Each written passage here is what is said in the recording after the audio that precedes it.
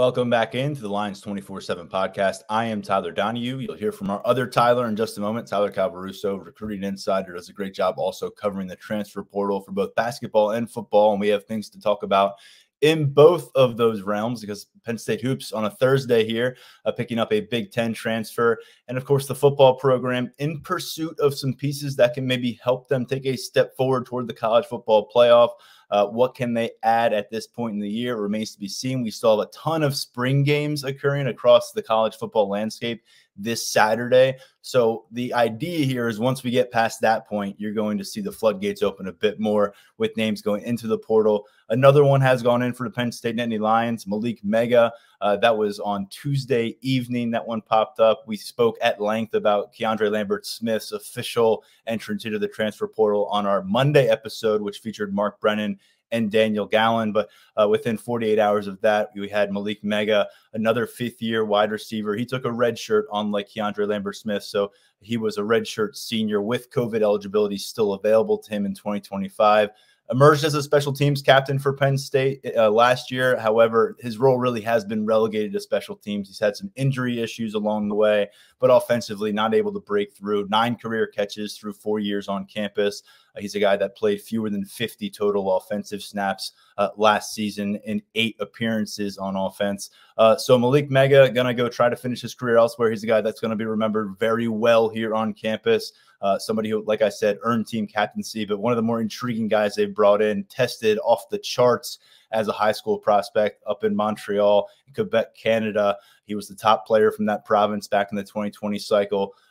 Arrived here with the ability to speak 4 languages and really flourished here at Penn State in a lot of ways. Unfortunately, not at the receiver spot. So a couple departures from the receiver position. Let's talk about what may be coming in for the Nittany Lions from the transfer portal. We do that now with Tyler Calvaruso. Tyler, set the stage there a little bit just to bring folks up to speed. I think everyone was well aware of what has happened because there hasn't been a frenzy of news to this point. I thought by the time we might get to this Thursday episode, and just for reference here, we're recording at 1 p.m. on Thursday afternoon, April 18th. Things could change in a hurry. But to this point, it's been relatively, quiet or veering on quiet here coming out of the Lash building. And really, I think overall across college football, it's still a bit of a waiting game for what's going to happen when spring practices close in different corners of America this upcoming weekend.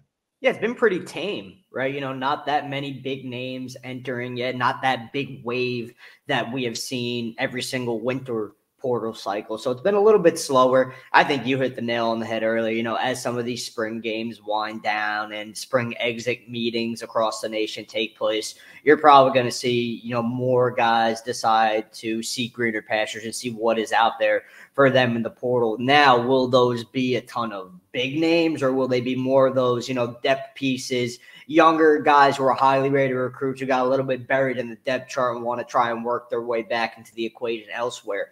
We're going to have to wait and see. But from our side here covering Penn State, it's been pretty tame. Only the 2 entries, not a whole lot popping up in terms of potential names of interest yet. And that's the important preface is yet.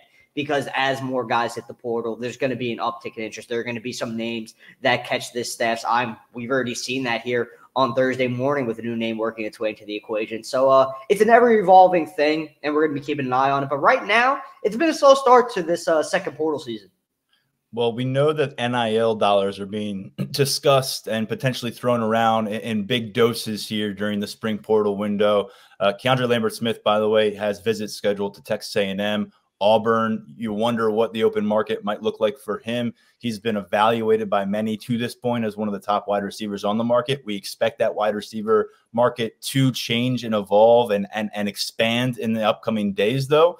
But ultimately, look, there's a lot of money in play here. And if you want a seat at the table in a lot of the conversations, one of the things you need to bring to that conversation is a financial package. And Penn State, with some news on Thursday morning announcing Retain the Roar. It's a campaign to raise $500,000, quote, to ensure championship level talent to the Penn State football roster. So this, as you might hear from the Retain the Roar title, roster retention, a huge thing. We speak so much about going out and getting the big fish out there available from other programs, other campuses. Well, a lot of the battle right now that college football coaches and athletic administrators are dealing with is keeping your talent intact on your roster. And if a top 10 team like Penn State, a blue blood in college football, is fighting this battle, imagine what it looks like down a few rungs of the ladder right now in the college football scene.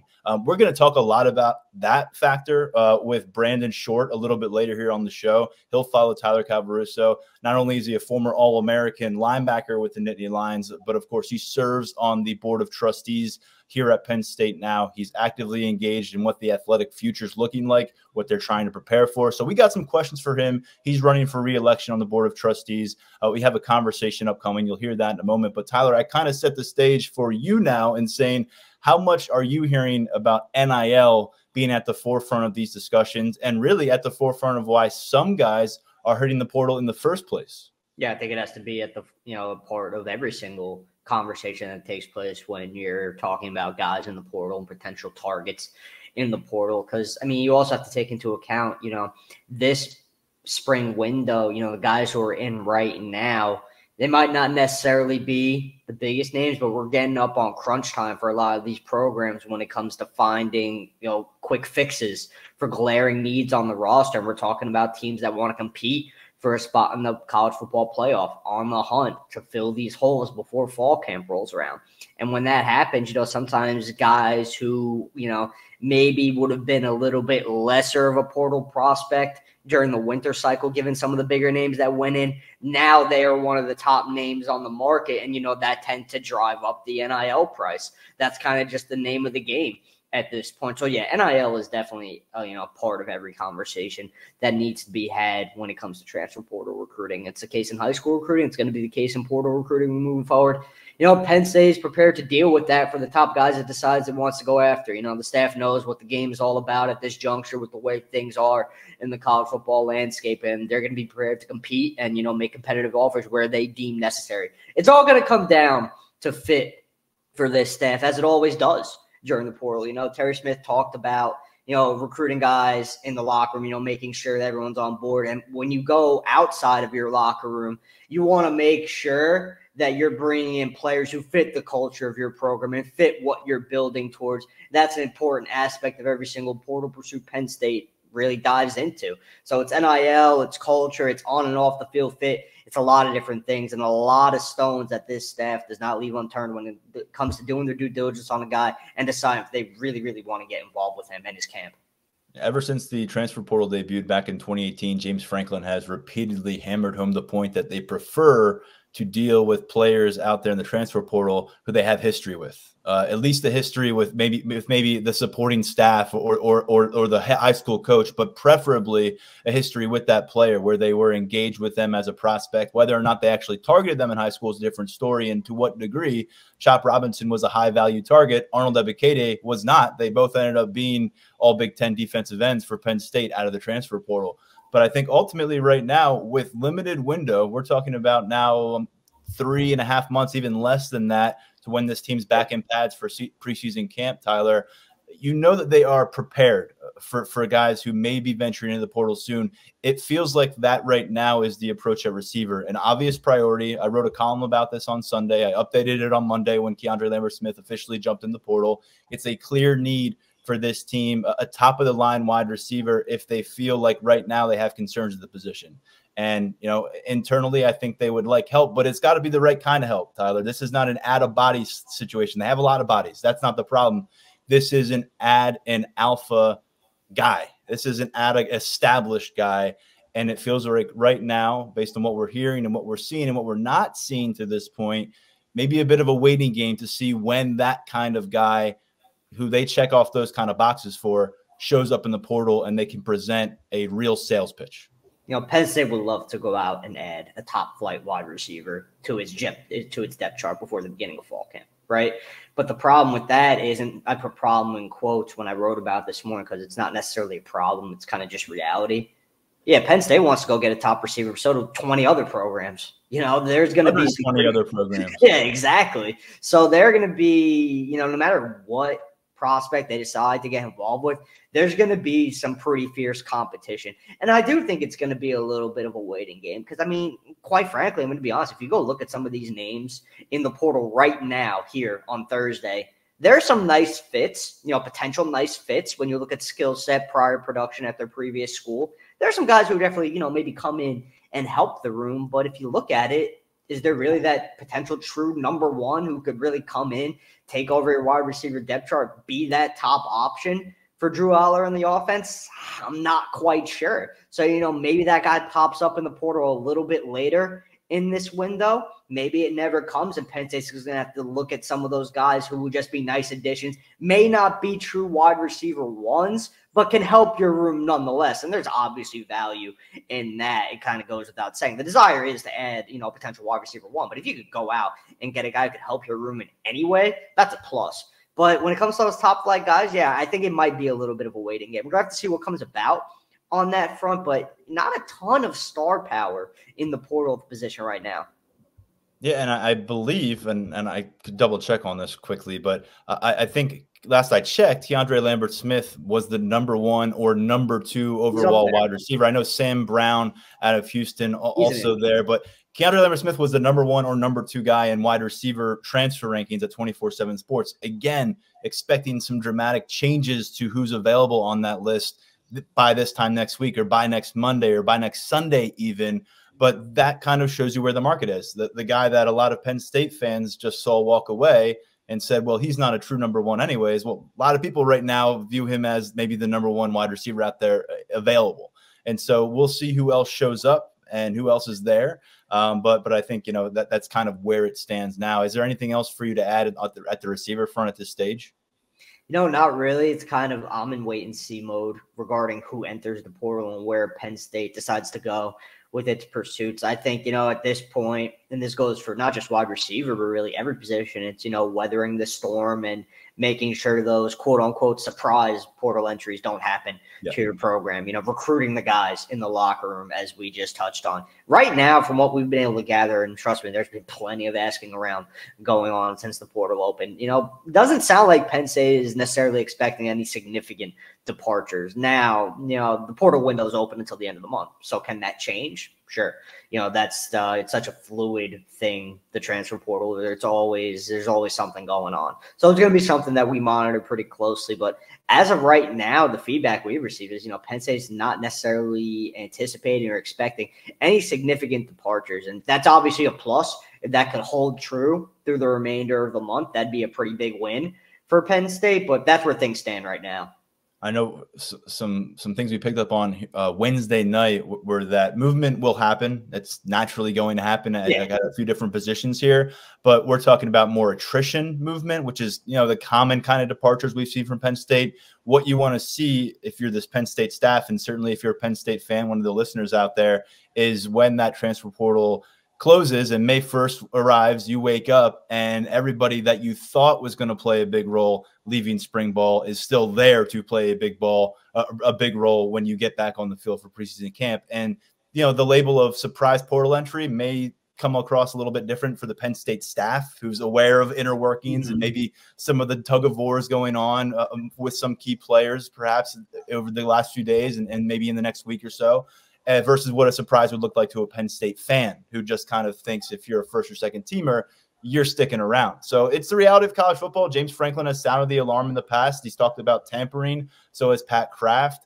So there are a lot of talented players on Penn State's roster here. And the goal is to just move forward, get to May 1st and have those guys still on board. And I think by the time you get there will be some of the more obvious names. I guess if you were to look at the roster right now, project the depth chart, some of the more obvious names probably make that move to the exit. But if you can avoid, as you said, a surprise, that's a win for Penn State. That's a win for any program right now in college football in the foreseeable future until they get this thing cleaned up a little bit more and get some guardrails in place. Tyler, the couple other positions that have surfaced here early on in the transfer window are on defense, one of which is linebacker. And this was something that we were considering coming in out of the this blue-white weekend, Keon Wiley, redshirt sophomore that they think very highly of, was banged up at the end of spring ball. We didn't get a chance to see him there in blue-white action, though. I know he was producing some buzz for what he could do as a box linebacker earlier in camp. So with his absence and what that might look like if it's extended, you start to work your way through the depth chart, and you feel really good, and I know the staff feels really good about what's at the top of that depth chart with Kobe King, Tony Rojas, Dom DeLuca has a ton of experience, and then what's kind of budding along the way with Tamir Robinson, Kavion Keys. Tyler Elston has played a lot of football for you. He's a guy who's in year 5 on campus. But I think, Tyler, this is an area that when you think about the injuries, the physicality of this position, and just the being realistic about what you might get out of this freshman class with Kari Jackson, who missed most of his senior season with an injury, and then Anthony Specco, who's coming to campus here this summer, there is some sense to add a piece who can add some competitive depth for you, and that can be part of the conversation in 2025 and maybe even beyond. Yeah, Abdul Carter's move down to defense, and then it took a highly capable player out of that linebacker room and into the defensive line room. And, some of Penn State's depth at the position just happens to be of the younger variety. So that does open the door for the exploration of depth at the linebacker position in the portal.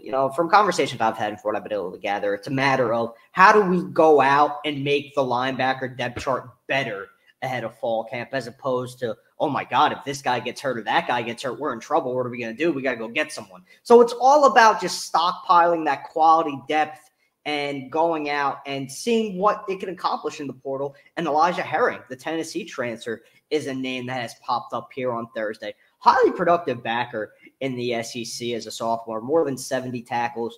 He's a Tennessee native, so he decided to stay in-state for the first 2 years of his collegiate career.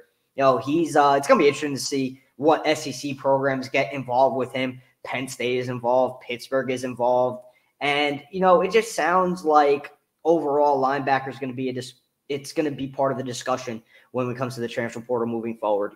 They just want to see what's out there for them when it comes to adding quality depth of the position. A guy who could really fit into this room and thrive in Tom Allen's scheme. And it seems like Elijah Herring is the first name to pop up in that regard. I first heard of Herring's name this morning from our Tennessee site. They mentioned it to me.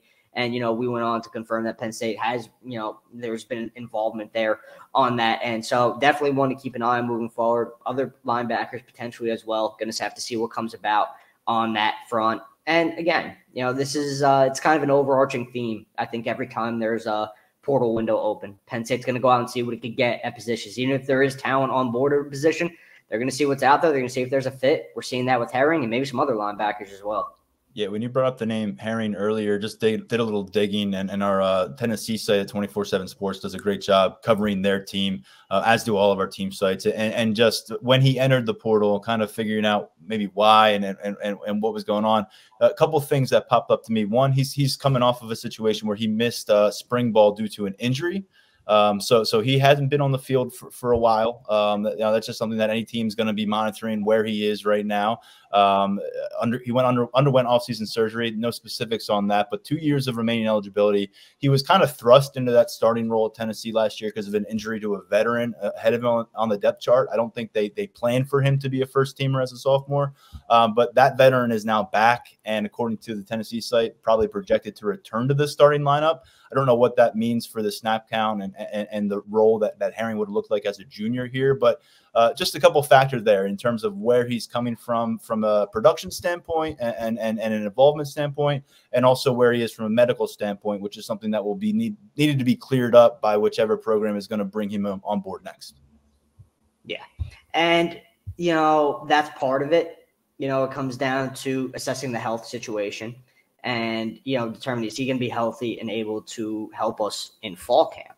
I think that's something that also plays a part in every single portal pursuit as well. What is the guy's medicals? Is he good to go? Because, there are some guys who enter the portal after being banged up in the spring. Herring's situation, it seems like he's going to be good to go no matter where he lands. So that's a plus. But, again, the important thing here for Penn State is, first of all, you got to get him to campus for a visit. That's something that's being worked on. We're going to have to see if that comes about. So if Herring is a target for, a legitimate target who winds up making it to campus for Penn State moving forward, I think it'd be a really solid addition to the room. I do. And I think that it's just one of those moves that could probably heighten the ceiling of Tom Allen's defense in 2024. I think the more quality backers you have on board, especially one who has that legitimate SEC game experience, it could really, he has a track record of production at a pretty high level of football. That's always a boon to your defense, and really anyway. Hearing a name to monitor for now. We'll see if it's more than that. You'll find it on our coverage at lions247.com. Already a couple SEC transfers on board for Penn State's defense here at the cornerback spot, and Jalen Kimber, who spent last season with the Florida Gators as a starter, and then A.J. Harris, who spent his freshman year last fall with the Georgia Bulldogs. One of the first names that really came out in terms of Penn State interest externally, it was Rene Kanga over at Rutgers. He comes by way of Canada. Penn State's had a lot of success, relatively speaking, compared to most college programs in recruiting north of the border. Theo Johnson, of course, the latest NFL product out of the program to get that chance. Jesse Luketa, Jonathan Sutherland have made it to NFL rosters from Canada by way of Penn State. And now another name to know here in Kanga. Again, spent the last 4 years in Piscataway. He's one of those end of career kind of pickups on the transfer portal. And this one's a little more puzzling because this is a defensive lineman, and we've spent a lot of time this spring, Tyler, discussing just how deep that unit looks, whether you go in the interior where they had a couple guys opt in for 6 years, and Devon Elise and Akeem Beeman, and then at defensive end where you've got Abdul Carter shuffling over there. You've got plenty of veterans in play here. So he told Alan True of 24/7 Sports, one of our national recruiting analysts, or I'm sorry, I don't know if he said it directly, but Alan True was able to report based on conversations that Penn State is among programs he was in discussions with about playing a trip. Texas A&M was apparently going to be the first suitor up on the itinerary. But two-parter here. Big Ten player, defensive line, not too far away, kind of familiar ground here. What do you make of the interest? And then ultimately, what do you make of the interest at this position area in particular? Yeah, I think that kind of familiarity you just touched on, I think that helps Penn State, kind of garner the interest here. Again, it's Big Ten country, so he's familiar with the conference. He's familiar with the level of competition, the physicality of playing in the trenches in the Big Ten. So I think that's something that could, kind of play into his level of interest in Penn State. When it comes to the Penn State side of the equation, defensive tackle is a position that, we've always looked at, and you look at the depth chart, and you laid out all the names. You're like, oh, wow, they're really set on the interior. They just signed a big class on the interior too. So the bodies are very much in place. And, the thought is the talent is very much in place as well. This might be more of a move that you kind of look at 2025 a little bit because, Kanga has that eligibility. And the fact of the matter is, some of these guys aren't going to be back during the 2025 season. So if you could go out and get a guy who can help you not only 2024, but the following season as well, that's probably a pretty big plus from Penn State's standpoint. So an eye on the immediate and an eye on the future as well when it comes to Rene Kanga. Man, the COVID eligibility got me again, dude. Yeah. You're right. He does have eligibility. I said the same thing at first. I was wondering the same thing because I'm like, I thought he only had 1 year, but then I looked and I was like, oh, nope, he's got we still have seventh-year guys in college football, so I shouldn't be assuming anything. But this is a situation where Kanga, I went back and read through that Rutgers bio, came to campus in 2020. Everybody got a red shirt that year. 2021 was so technically his freshman year. He only played 2 games, so he actually got a red shirt that year. So he could use a 6th year. Right now, you can view him as a red shirt senior, but he's got a red shirt senior with another, just like Elise used, just like Beeman used. He could do that in 2025. But this is not a proven commodity. I mean, I know that he's been around a while, but you look over his career, he hasn't been a mainstay in the starting lineup for Rutgers. He played in 10 games last year. He had 2 tackles for loss. He had a sack. So this is one where you'd really be relying on your staff connections, your projection of what he would be a fit for you, rather than being like, here's all the film he's accrued in Big Ten action. Clearly, he's a baller. We've got to add him. But, there's all different varieties of targets you could find in the transfer portal, and maybe he falls in a different category. This just one on the surface initially, it doesn't make a ton of sense. It doesn't. But again, it comes back to kind of what I said earlier about the overarching theme of the portal. The staff sees either upside or fit in a guy in whatever way that may be. They're going to explore it. Maybe it leads them somewhere. Maybe it doesn't. something we've seen this really since the transfer portal became what it was. You'll see Penn State or another program be heavily involved with the guy at the start. We want to get you on campus. We want to get things in motion. Then as, a day, maybe even a week go by, things go a different direction. Whether it be your transfer board, you decide to move on to a different player. The player decides to move in a different direction. There are a ton of reasons why some of these things, while the interest could be there at first, sometimes they could fizzle out as well. So again, we mentioned it with Herring about, he's got to get to campus and then we can see where things are really at. Same deal with Conga, I would say. While Herring does make a little bit more sense given Penn State's needs and, his track record of production, Conga's kind of in a different boat in that way. It's just one of those ones where if the staff likes what it sees and it sees a potential fit and it sees a guy who could help them, they're going to do their exploration. Yeah, we'll see what happens there. Again, just early names to know. And again, there's going to be growth at the target board at some of these positions for Penn State's going to have options. And you don't want to wait. If you even have an inkling that you might be interested in a guy, you can't really afford not to reach out on day one. It's just the nature of the transfer portal. You can't wait and give the guy 72 hours and then say, hey, we'd also like to get involved. So some different dynamics in play as we peel back the layers of the spring transfer portal window, which we think will continue to intensify, off to a relatively quiet start compared to some of the anticipated movement to this point. And Tyler, speaking of the transfer portal, Penn State basketball program utilizing it to its advantage as well. Today, picking up Nebraska transfer wing Eli Rice out of IMG Academy's post-grad program. He has roots as a Tennessee high school hooper, but he's a guy now going to be making a move within the conference, joining Penn State. He's the third transfer portal pickup for them since March 30th. And he's somebody that went out to Nebraska, viewed as a high trajectory upside kind of player. Fred Hoiberg said back in October that he thinks he could be a future superstar when it's all said and done. Ultimately, if that happens, it won't happen with the Nebraska Cornhuskers. But what's your instant reaction to the pickup of a player who averaged about 4.5 points, a rebound and a half in 10 minutes of action for Nebraska for 19 contests last year until he suffered an ankle injury in late January? This might be my favorite portal get of the offseason for Penn State. I think the upside is just really off the charts here. You touched on this when we were discussing Eli Rice earlier this afternoon. He's still kind of, I don't want to say newer to basketball, but he only played 2 years at his original high school before deciding to go on and do a prep year at IMG Academy, which, by the way, we've touched on this before, but it's definitely worth reiterating. Mike Rhodes has ties at IMG Academy, and we've heard that played a pretty big part in this one coming together, Rice having that level of comfort with Penn State. So that relationship worked in Penn State's favor here.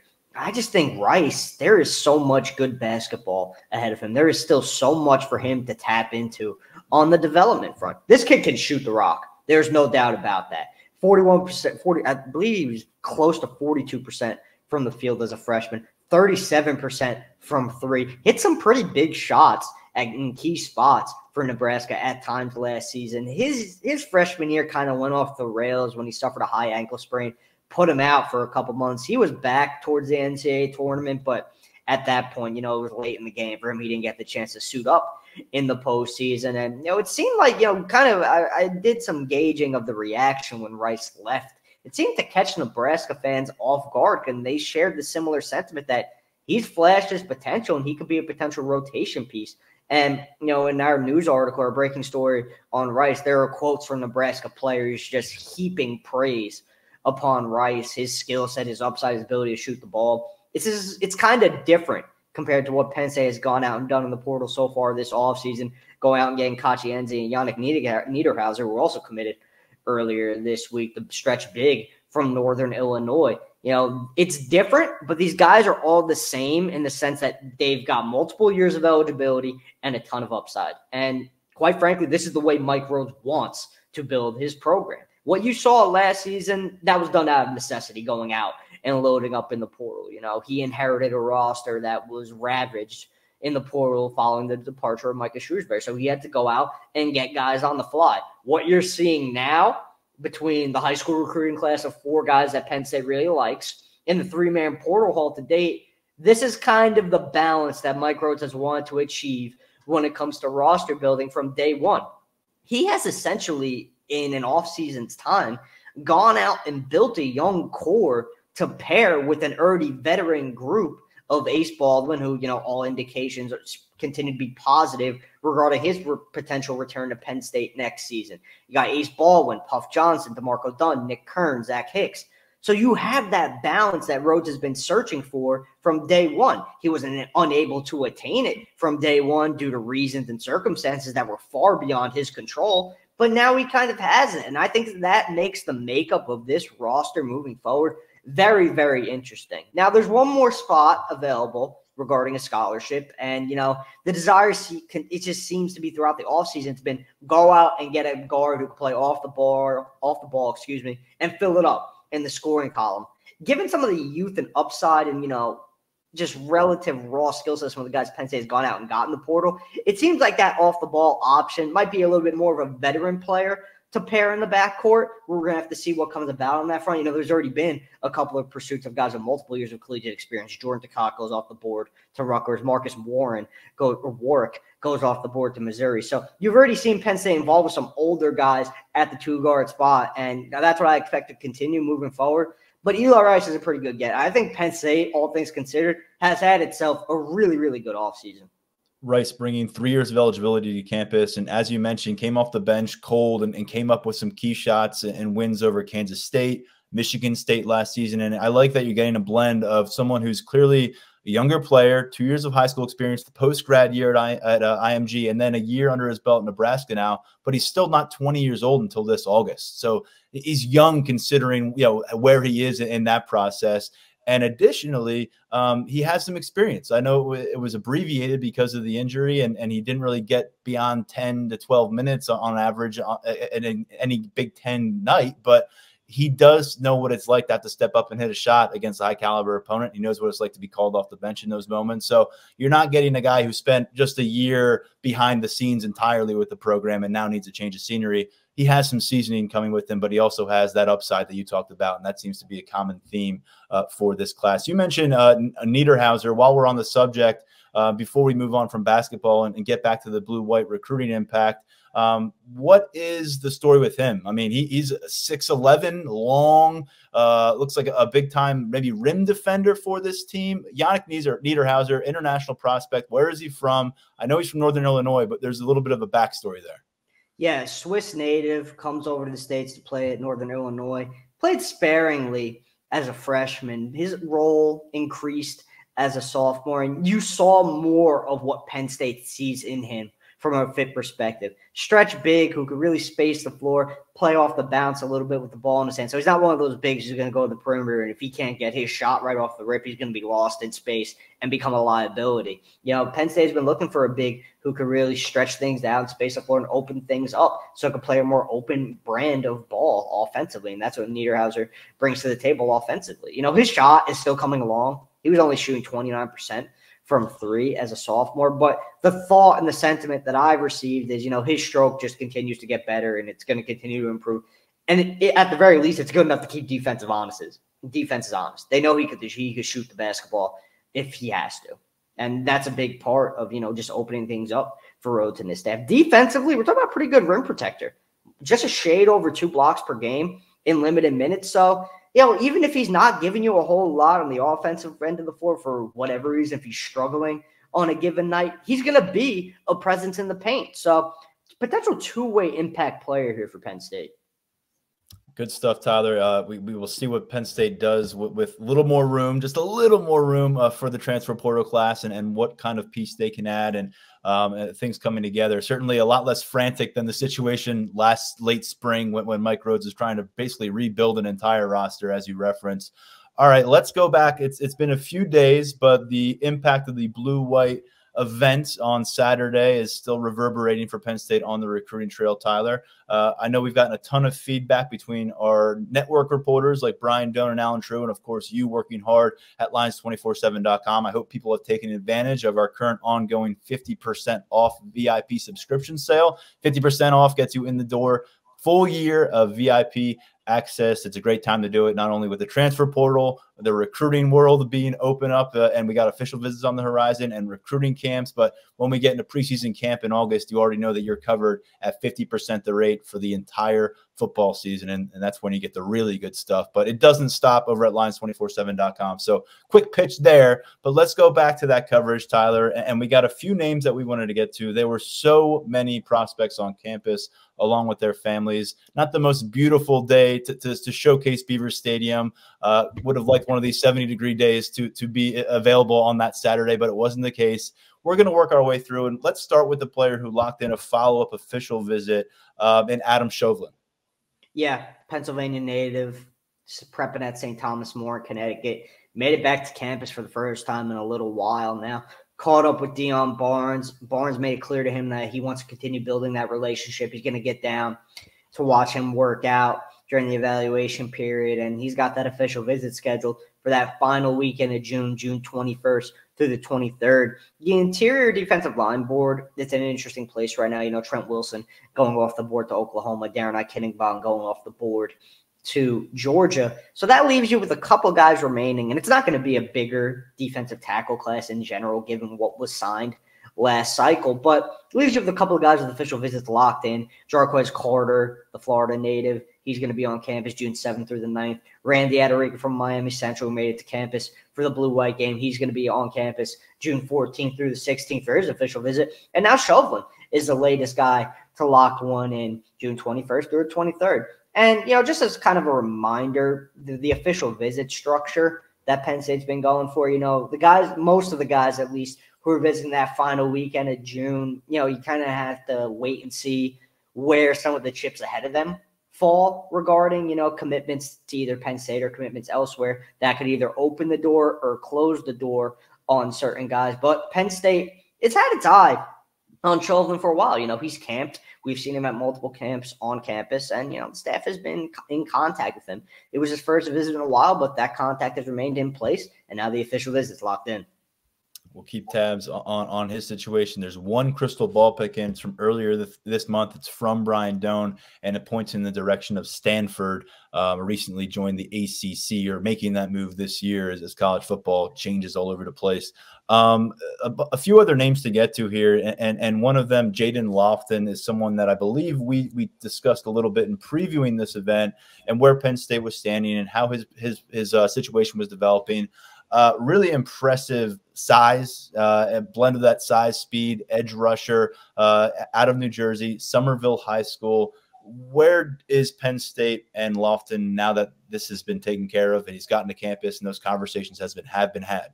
Well, Penn State feels pretty good about where it's at with Lofton right now. And a lot of this visit, you know, when he visited for that spring practice earlier in April, it was an opportunity for him to really get more familiarity with how Penn State does things on the practice field, the way the staff coaches up its guys.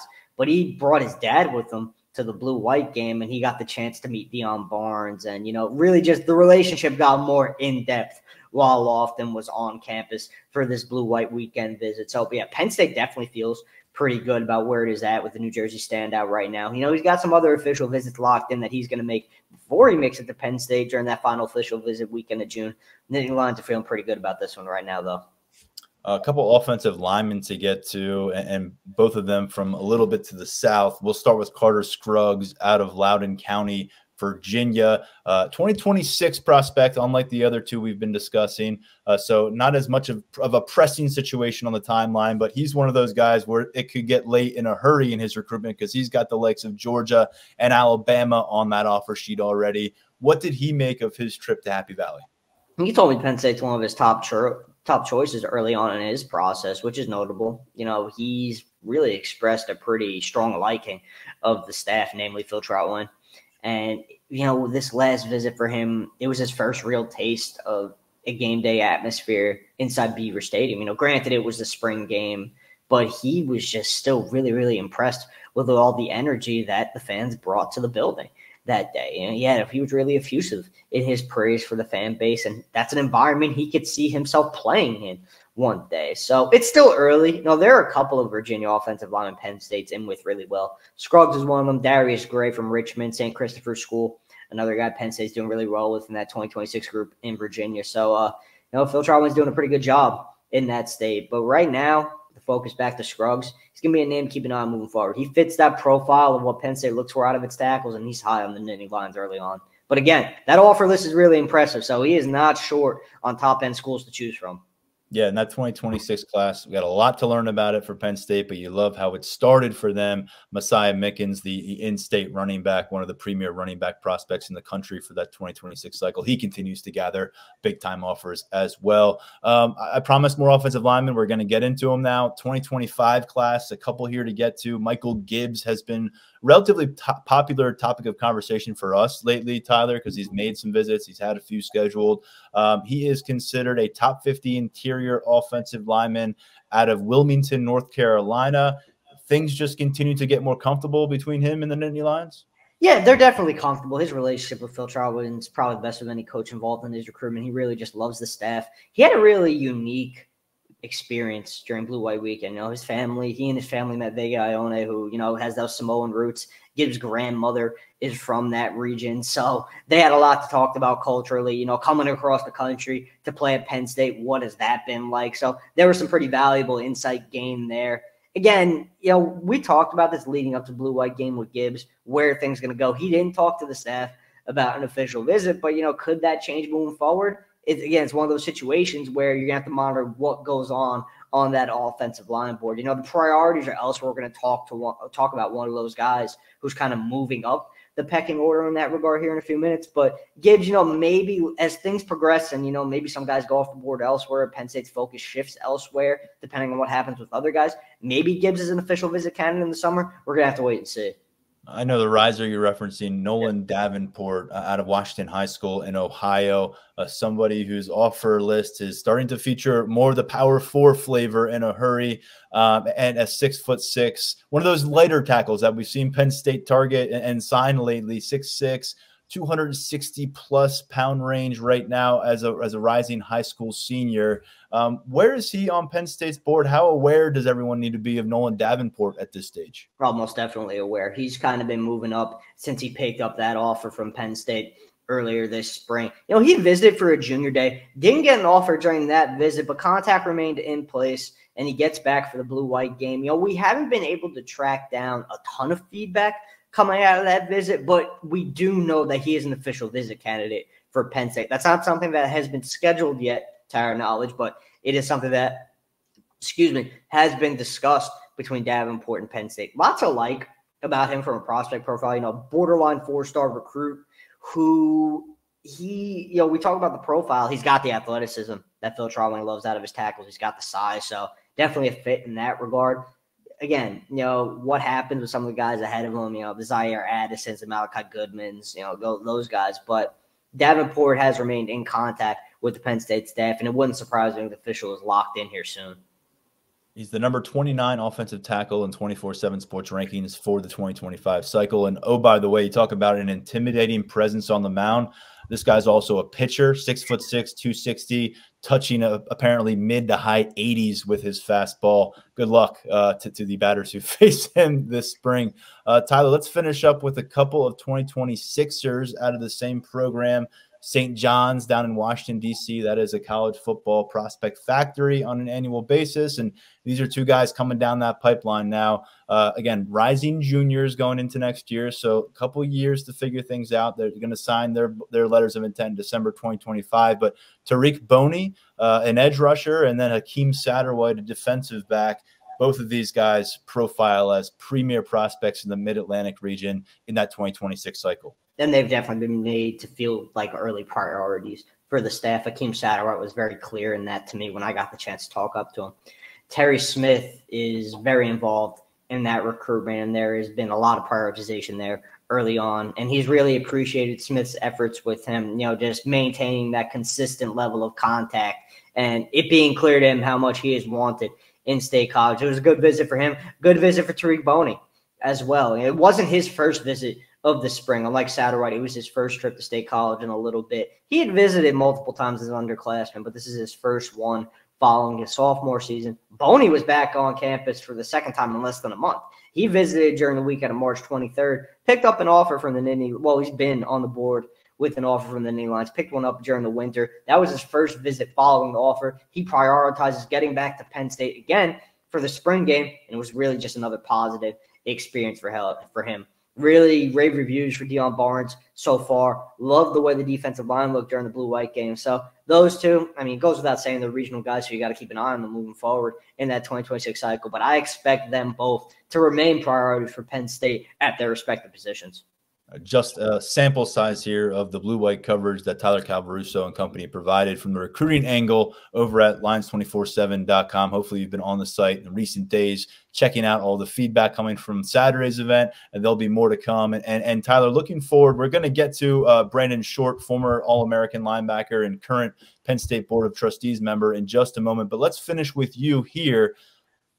How would you kind of summarize what Penn State accomplished over the course of its spring practice recruiting window, and what's happening now, what's happening next on the recruiting trail for the Nittany Lions? You know, sans the commitment of Alvin Henderson leading up to the spring game, it kind of mirrored last spring in the sense that there was a little bit of a drought on the commitment front. Some top guys went elsewhere. You know, I mentioned Wilson and Ikenegba, and Matt Zollers decides to go elsewhere. He commits to Missouri. So there are some losses on the trail, and that leads to the fan base getting a little bit, antsy, wondering where things are heading. But the fact of the matter remains that once official visit season rolls around, Penn State is still going to be in a good spot to close on some of its top targets on both sides of the ball.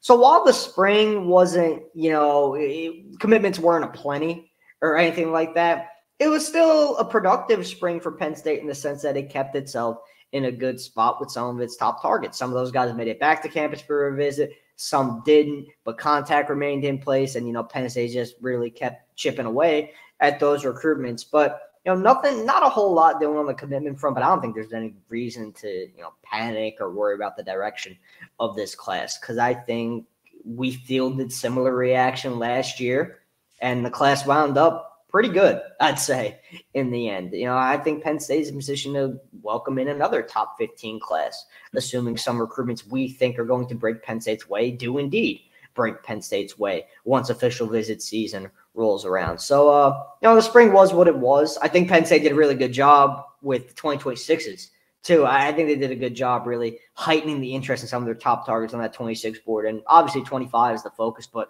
it's always good to get a head start in the future and build those relationships up with the underclassmen who are high in your pecking order and high on your board at whatever position they may play. So these are all things that you need to take into account when evaluating the spring. Now, once the summer rolls around, I think, if you're a Penn State fan, you're probably going to be in for a little bit more fun in terms of movement with guys going off the board in Penn State's favor. But, the spring's over. Now it's on to monitoring these official visits, see what comes of those. And as James Franklin alluded to in this post-game press conference Saturday, coach is hitting the road again this week as well. So a chance to go and go face-to-face, get a little bit of a fresh look, and ultimately come back and recalibrate yourself on that target board for what is going to be a pivotal few months for both the 2025 class, where you're trying to close on it, and the 2026 class, where through those kind of trips and through the upcoming prospect camps, you're really trying to get a strong look at what the top tier of targets is going to look like for you among those rising high school juniors. Tyler, appreciate all your perspective here and over at lions247.com. Always fun talking recruiting with you. Yep. Thanks, man. Appreciate you having me back on. We covered a lot of good ground here today. This episode continues with a familiar face here on the podcast. He's been on a couple times, maybe a voice if you're not tuning in on YouTube. But Brandon Short had an All-American career on the football field with Penn State, has gone on to success in the business field after a lengthy NFL career. But he has circled back to his roots here in Happy Valley, currently serving on the Board of Trustees and currently in the thick of a re-election campaign to remain on the Board of Trustees. We welcome Brandon back to the Lions 24/7 podcast right now. Welcome back. Well, thanks for having me, Tyler. That was a great introduction, and it was so good. It makes me feel like I wish you were my agent. I still might be playing. I always tell people I'm the same age as Tom Brady, so it's not like I'm not that far off. That's good perspective right there. And 1999 All-American season with Penn State, goes on, plays for a while in the NFL. We've had Brandon on before. We've talked about that background. We're going to pick your brain on Penn State football because I know you just got to look like the rest of us in Beaver Stadium on Saturday at the Blue-White game. But 25 years later, after you wrap up your Nittany Lions career, here you are remaining involved on campus, and you're motivated to stay with that. Can you kind of talk us through what you've learned through serving on the university's Board of Trustees thus far before we get into why you're running for a re-election? Yeah, I guess, I mean, that's a broad subject because, being Penn State is a massive, complex, institution. And when you get behind the scenes, you realize how great Penn State really is. I love Penn State, and, I'm running for re-election because I want to give back to a university that has done so much for me. It's taken me from being a poor inner city kid in a housing project in McKeesport, and through what I learned at Penn State and through the strength of the Penn State community. Now, I'm a global financier. And to say what I've learned is that, we do a lot of great things at Penn State. However, sometimes our size, can be a challenge to moving expeditiously and adapting to get things done quickly. In an old business school, they used to say it's tough to turn a barge around in the river, which is true. But Penn State is an amazing place, and we have a ton of potential that's yet to be realized. I'm curious, Brandon. You mentioned the evolving nature of college athletics, and it changes every single day. And we just got some news surfacing from the NCAA as I was sitting down to record with you, and we got a lot of different things to hit on. But I think a lot of our listeners out there, a lot of people who follow Penn State football closely, they want to know what NIL is going to mean for right now, for 2025's roster moving forward. And now that we have a transfer portal window open, and there's a lot of conversation about roster retention, not just going out and getting players, but making sure guys are staying on your roster. What do you make of the opportunity here for Penn State and for all schools to be able to directly work with athletes moving forward, as long as the NCAA approves this, we think they will, and they will be able to actually kind of tailor and navigate a plan together rather than having to be technically separate from the student athletes and the NIL plan? Well, I haven't seen what's been announced publicly. So it's unclear. I have to be careful here for what I speak about. But NIL, the way it is today, even with the changes, with the proposed being able to work with the schools and actually bringing the NIL collectives inside of the university or working alongside, no matter what that process is today, it's going to be different a year from now and a year later. And the most important thing to keep in mind is we need to be able to play within the rules, whatever they may be today, and be able to adapt quicker or as quickly or as our opponents or will be left behind. And I like to think that Penn State is on the forefront of everything that we do. We started off a little bit slowly with NIL because it wasn't in our DNA. The concept of actually paying a player was something that was a little bit challenging. But now, Happy Valley United has come together, and they're starting to hit a hockey stick in their performance and the way that they've been delivering for the university. So the way that it is today, it won't be that way tomorrow. As Penn Staters, we have our challenges with the NCAA, but I do put the blame directly, at their feet, because the NCAA hasn't stepped in and put guardrails around it. They're concerned about maintaining their whatever amount of control they have, and there needs to be some control over a player just transferring and leaving after being at the school for 2 months. Now, I support player mobility. I support players being paid, obviously, as a player myself, but there has to be some guardrails when you're investing in a young man's future, a young woman's future, that they just can't up and leave. We had you on last spring, Brandon, and on this subject, same kind of time of year, the portal is about to open again, but now it's kind of ramped up, obviously, to a different level. The volume is at a different level around this, and you were kind of sounding the alarm last year about maybe Penn State's readiness and willingness to embrace what was about to happen in college football and what it was going to be required. If your expectations were for college football playoff contention, what was going to be required for the rest of the year.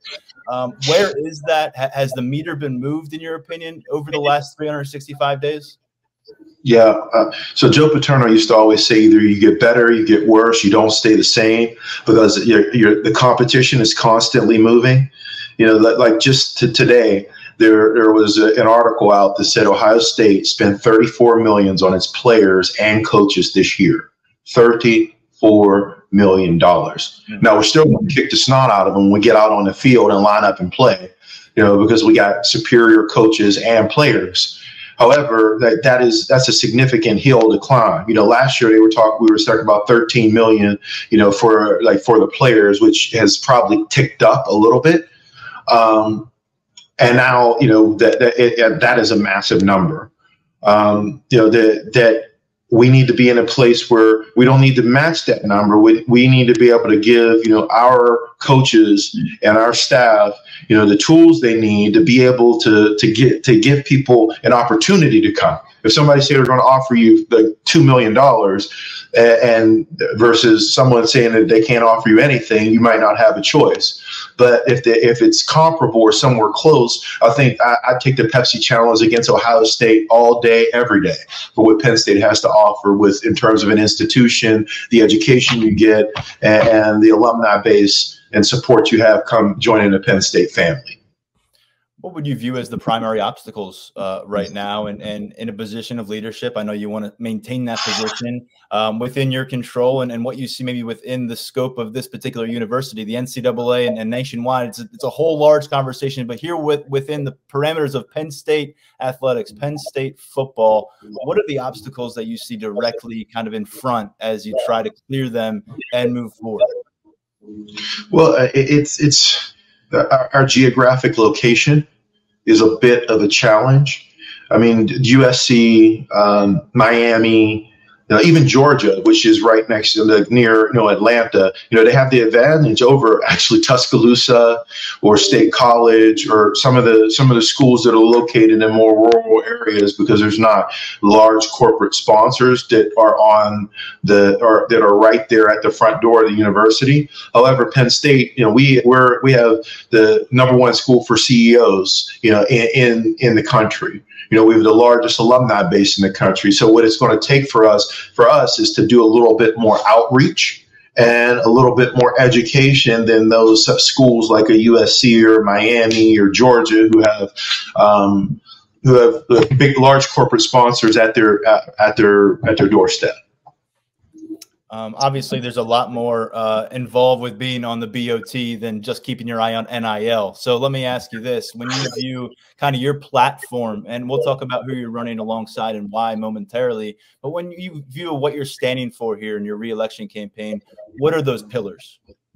The biggest challenge that Penn State faces is affordability, so that the middle-class people can afford to attend Penn State.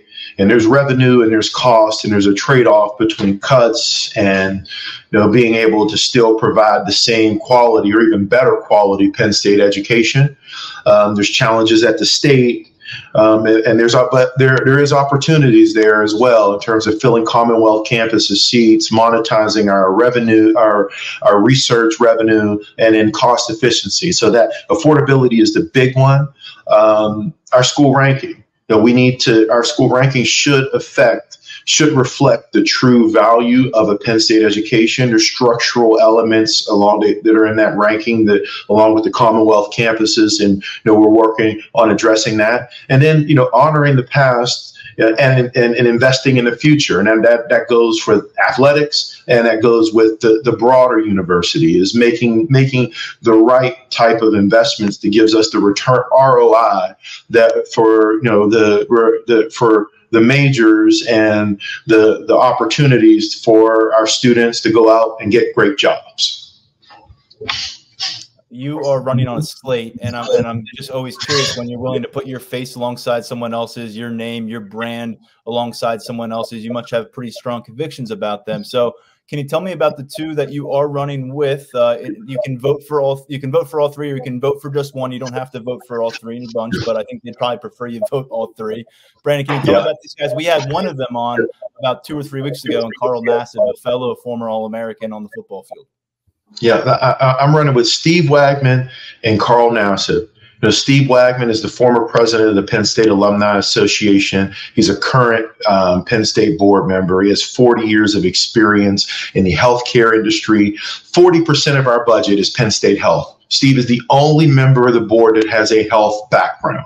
So to lose him, we lose the expert on the largest portion of our budget that's outside of the main university. And Carl, look, this job is about character and judgment, and Carl is 12 out of 10 on both of those points. Carl, he's the first openly gay NFL player, so that takes a lot of guts. You mean you have to stand up for what's right. But beyond that, he's the CEO of his own tech startup. He's been in Forbes for advising players on how to manage their money and cash management. And he's a very smart guy that would be the youngest member of our board. And we need a younger outreach so that old folks like myself aren't just running the show. We need people that have that fresh view. You mentioned Carl and his character and his background, and we covered a lot of that when he was on this podcast. Really, my first conversation with him, and I came away learning a lot about it. I hope people caught that a couple of weeks ago. But he told us as well that you were the guy who kind of scouted him out and to talk about this initially. I think it was last year. He came back to his first game at Beaver Stadium ever since he left. He was just retired. It was one of those September matchups. You run into each other on the sideline.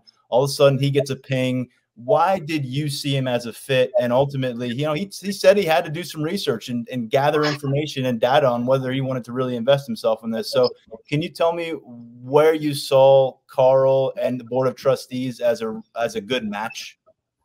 Yeah, well, first of all, what I saw that the guts that it took to come out.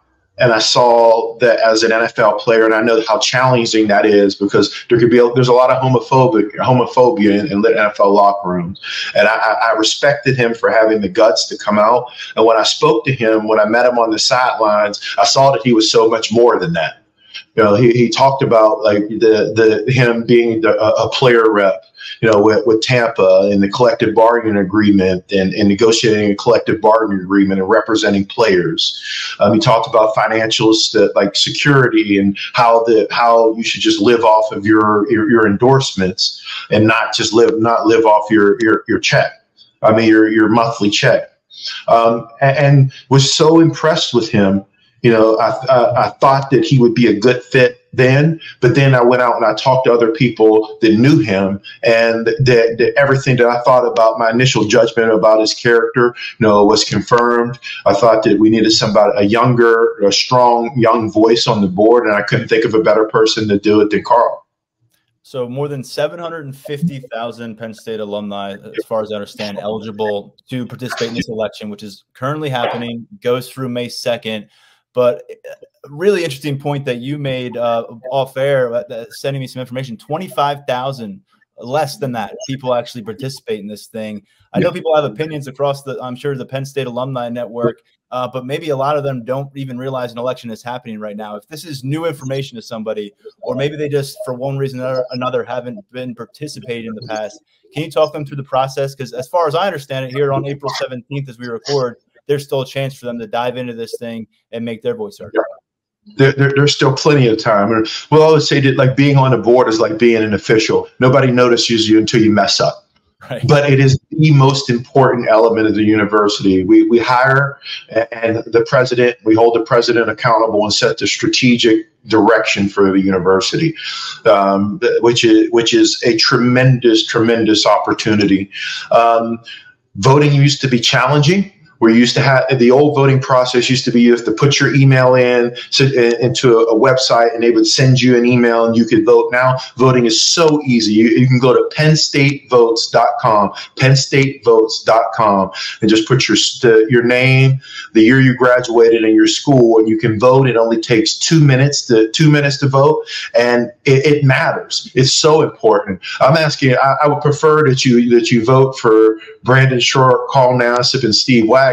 But even if you don't, I prefer that you be a part of the process. We have 750,000 eligible voters. Last year was a high turnout where we had 25,000 people voting. It's so important that people get engaged because it matters. You know, you're complaining about, if you're upset about ticket prices, you're upset about affordability, if you're upset about ranking, if you want to have a voice into things that are happening at the university, there are people that represent you. And I'm one of them. So, and you hold us accountable, hold me accountable. But but we need your support to get elected.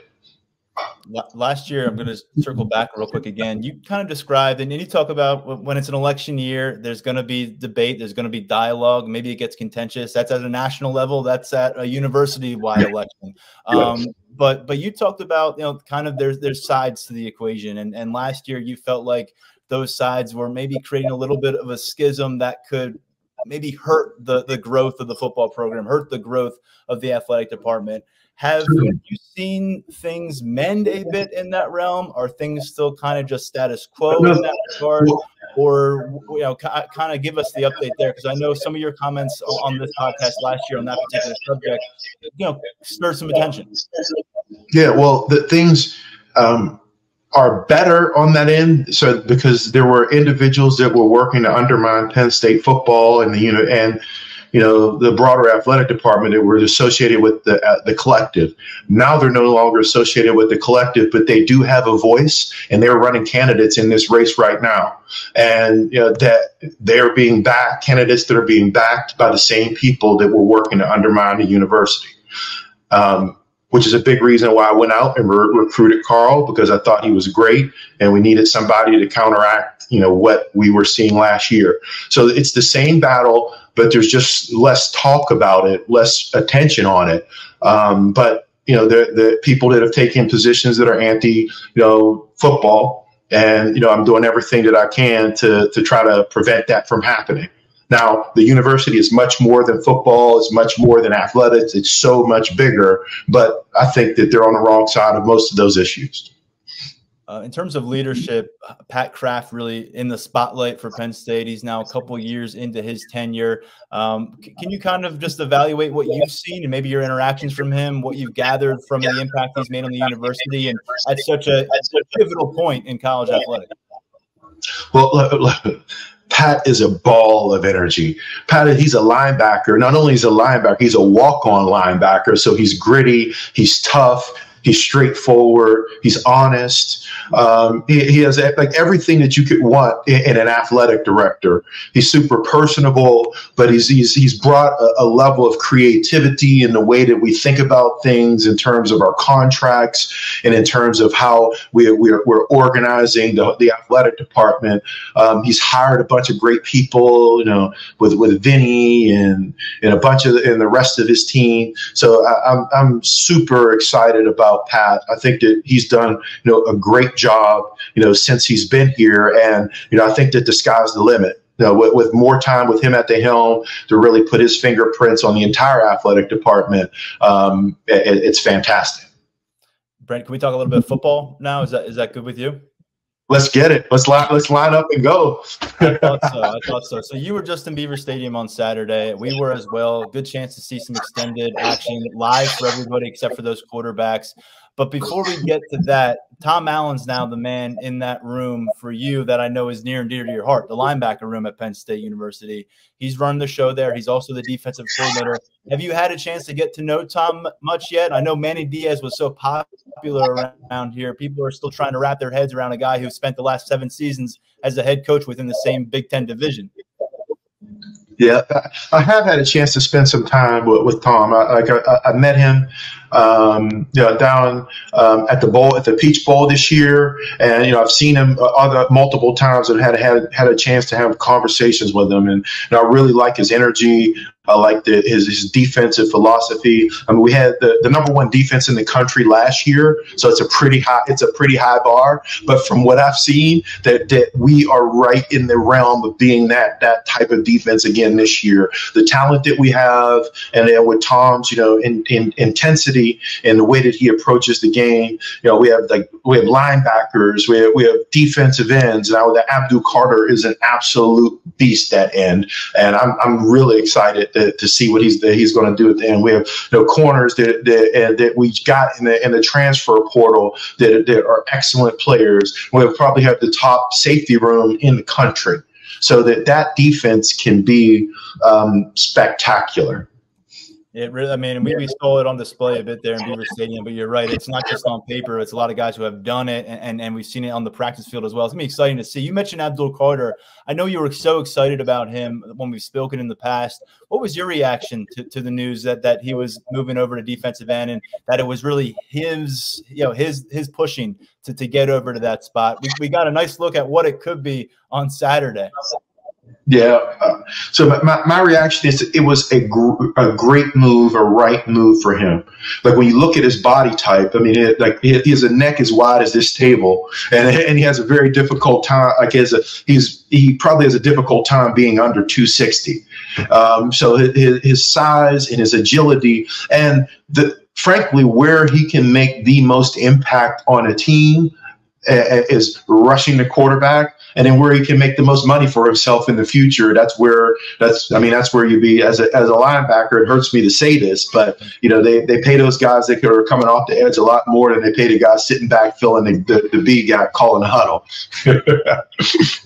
It's true. I mean, there's a reason why Micah Parsons is going to want that franchise tag at defensive end versus linebacker, and so on and so forth.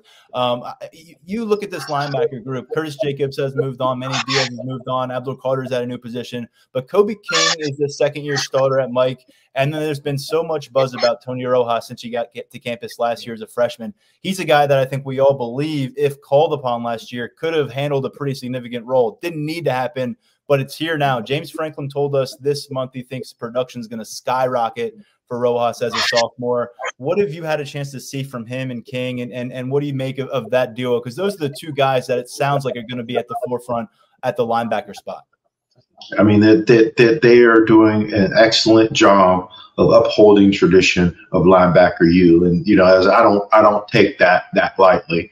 I mean, Rojas is the sky's the limit for him. When I met Tony on I don't know whether it was an official visit or it was a visit. And he was on the sideline, and he was about half the guy that he is now. It looks like he gained 40 pounds since then, and he was a little skinny.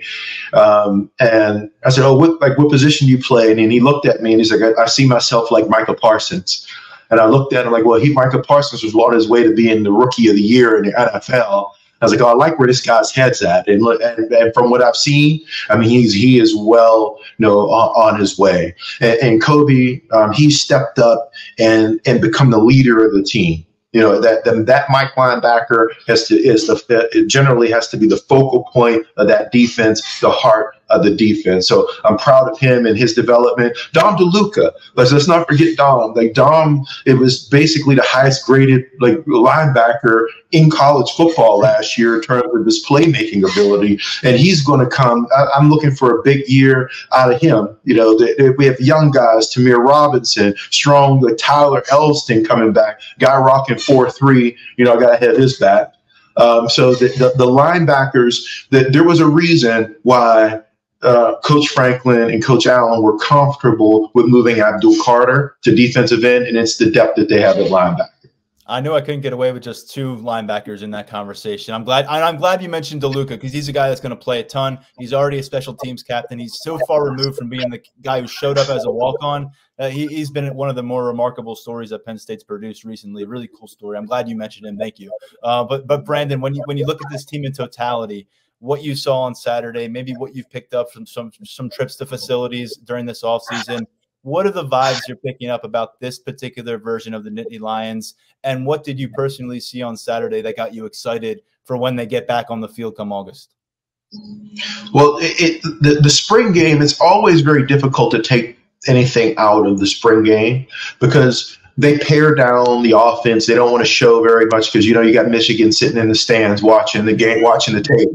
Yeah. So they pare it down, and you really see the development where you see it happen in some of the practices. I guess for the young people who've never been on the field at Beaver Stadium, it's a much bigger deal. But a lot of the starting offensive line didn't play. They had Dom out, and so it's challenging to sort of say what I saw on Saturday. But what I've seen at practice is a confidence. I see like Drew has cut weight. It looks like he looks like he's much more athletic. I see him being much more confident in practice, like challenging people and demanding more out of himself. The running backs, I mean, they just speak for themselves. We have the top running back room in the country. Tyler Warren could be one of the top tight ends in America. We just got Fleming that's coming in. That's brought a big boost to the receiver room. Trey Wallace. I mean, I am really excited about the team. Excited to see what Coach K can do. On the offense, I don't want to butcher his name, so we're just going to call it the offense coordinator, Coach K. Going forward, so excited to see what those guys can do. I mean, it's upbeat. It's a whole new leaf for the entire team with a new offensive coordinator, defensive coordinator, and special teams coach. But they seem to be gelling well. We have an entire off season now in the summer workout for the team to come together, and I'm looking forward to see what they can do at West Virginia. You mentioned that the Board of Trustees does the hiring, and James Franklin is the most prominent employee of Penn State in terms of the national spotlight, the guy who's got a lot of people talking about him in one way or the other. He's in year 11. I don't know if you can believe that, but he's in year 11 at this point here at Penn State. You played for Joe Paterno. He was here a long time, but a decade plus in modern college football, that's some staying power. What have you learned about James Franklin over that span, and more recently, how do you think? Have you come to view him as the face of the franchise? I guess you could say here for Penn State football. Well, when James first joined, I lived abroad, and I just talked to him once on the phone, like a year into when he came on. But over time, getting to know him and his character and how much he cares about the kids' development, the young men and women that are associated with the program, their development, off the field, I'm taken aback. I mean, just that locker room, although there's Joe Paterno, it's tough to compare anybody to the greatest coach of all time. Full stop. So it's a high hurdle. But in terms of the type of the kids that we produce, those are still Penn State kids, and I'm proud of that, and proud to call them our coach because of those type of kids. And in terms of where the program is as a whole, look, when I played at Penn State, we were the #1 team in the country for 3 years, leading into game one, the full-blown national powerhouse. I played in one New Year's Six bowl game where we beat Texas in the Fiesta Bowl. In the past 6 years, we've been to 4. So that's the state of the program. We haven't gotten to the point where we've gotten over the hump, because we had like 2 of the top teams in the country right in our backyard. But we are a national powerhouse, and we just need to take that next step to be able to close that gap with the Ohio States and the Michigans. But I think we're really close, and I think that James is the guy to get us there. Let's finish with this, Brandon, because I don't think we gave the exact details, but if people out there are saying, well, how do I actually vote for anyone in this election? Can you talk them through that process right now? That you can vote by going into your web browser and typing in PennStateVotes.com. That's PennStateVotes.com. It'll ask you for some basic information, your name, what school you went to, what year you graduated, and then vote for Brandon Shore, Steve Wagman, and Carl Nassib. Brandon, we appreciate it. Good luck to you in the election that goes through May 2nd. Hopefully we'll be seeing you around campus pretty soon, maybe on the sideline at an upcoming practice. All right, but thanks a lot. Great stuff from Brandon Short, member of the Board of Trustees, former All-American linebacker at Penn State. Before him, we heard from Tyler Calvaruso on the Penn State transfer portal and the Penn State recruiting trail, which has been really busy of late. A lot of information from him on what went down during the blue-white weekend and those visitors on campus. For now, stepping aside, getting back to work at lions247.com and keeping our finger on the pulse of this ever-evolving transfer portal. I am Tyler Donahue. This has been the Lions 24/7 podcast.